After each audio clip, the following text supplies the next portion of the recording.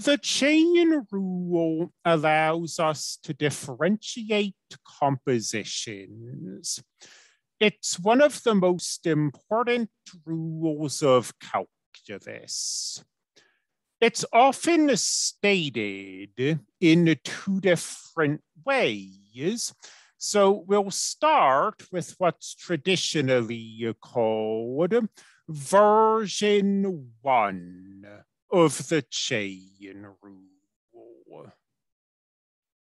The setting of this rule is that you have three variables, t, x, and y, and you have two functions.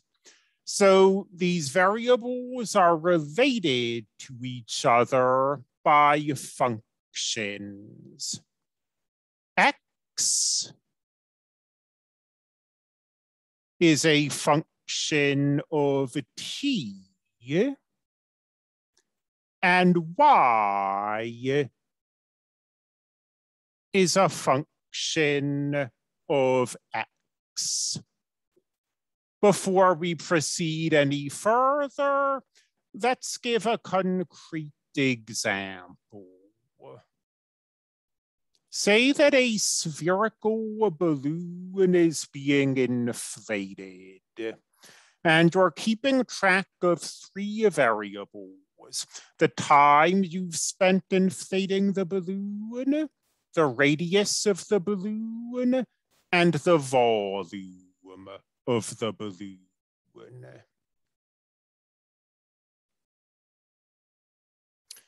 Well, as time passes, the radius of the balloon increases.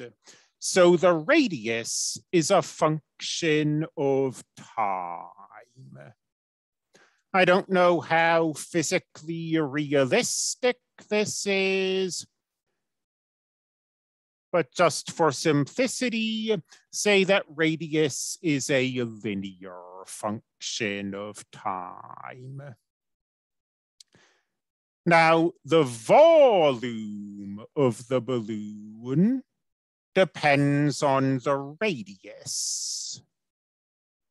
V equals 4/3 pi the radius cubed.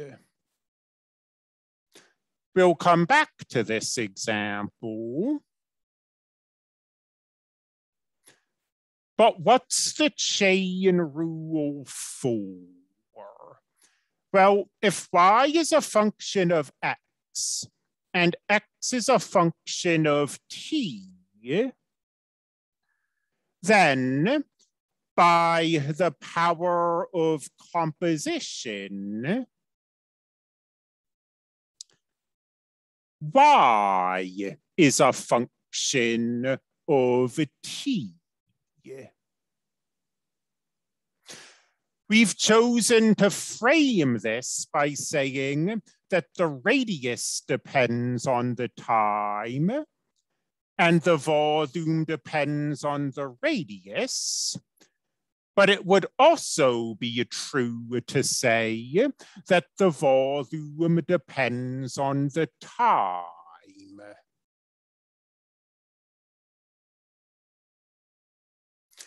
Well, if y is a function of t, we can ask how quickly y is changing with respect to t. We can ask what dy dt is. Down here, if volume is a function of time,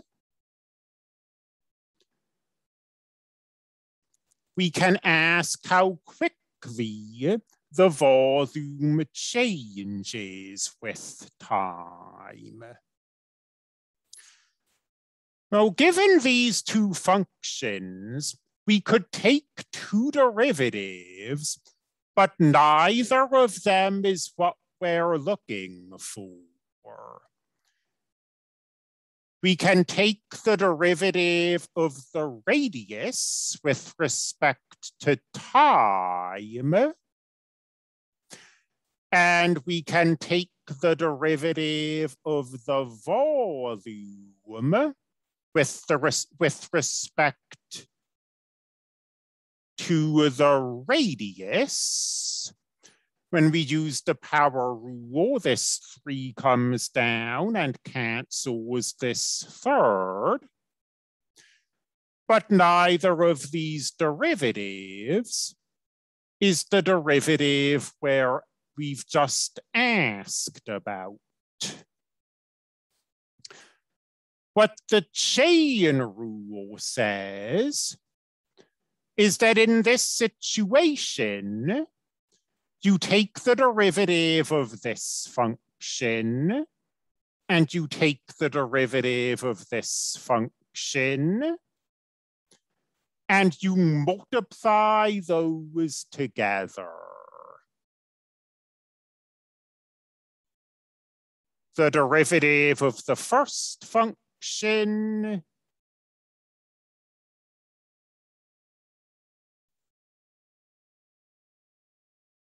times the derivative of the second function.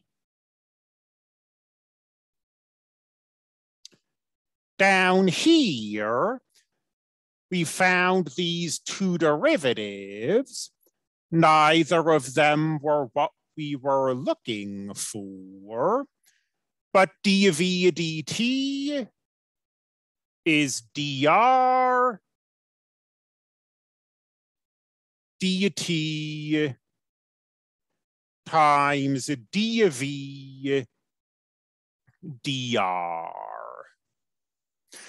And you'll know you're using the chain rule correctly when you can cancel on the right-hand side and get the left-hand side. I mean, none of these are actually fractions. They're just notation for the derivative. But if these were fractions, the DRs would cancel, and this would become the true statement, dv dt equals dv dt.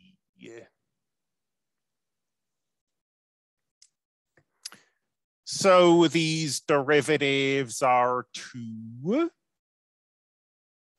and 4 pi r cubed, which is 8 pi r cubed. But whenever we use the chain rule like this, there's a final step. If we're looking for the derivative of the volume with respect to time, time ought to be our variable. What's this r doing here? We don't want that, we want time.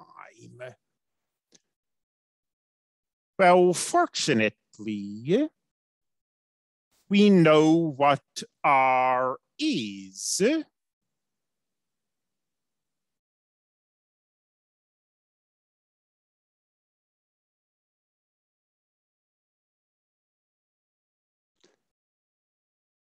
Sorry, I don't want to restart the whole video because of that single error, but 4 pi r squared.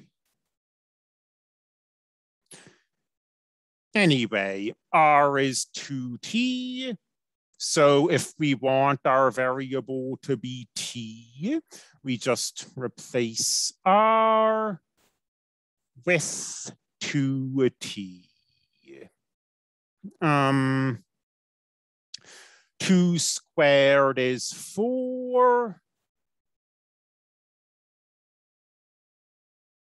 32 pi t squared. And that is version 1 of the chain rule. And version 1 of the chain rule is kind of specialized. It usually shows up if you're doing word problems because we have to have 3 variables, and most of the equations we look at don't have 3 variables, just x and y. However, although version 1 of the chain rule seems like it exists in a pretty specialized setting, we'll see that the chain rule is not specialized at all, but can be used to take the derivatives of all sorts of things.